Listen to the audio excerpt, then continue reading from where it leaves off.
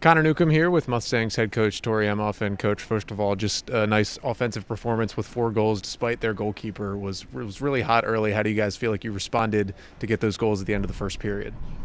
Well, again, we put effort and urgency at the forefront of what we were doing today, so we were able to get to those puck first. We were able to win the foot races, which allowed us to gain possession. I think that we did a better job of getting shots off in time today so that our lanes and our opportunities didn't close up, and I think that's what resulted in allowing us to get a couple in. How big was Trinity today? Obviously 2 goals she gets on the scoreboard, but it seemed like she was all over the ice the entire time. Yes, it was awesome for Trin today. She had a great game. Definitely something that she needed to keep needing that extra push through the season. So it was really awesome for her and really an awesome opportunity to get the team, to rise up with her. It was awesome.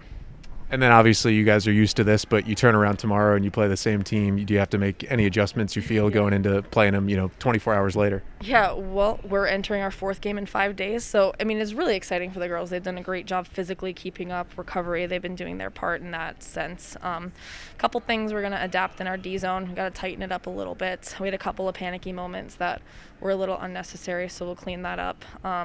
We might adjust our forecheck a little bit to counteract their D-to-D movement, but otherwise we're really looking forward to coming back and having an even better game tomorrow.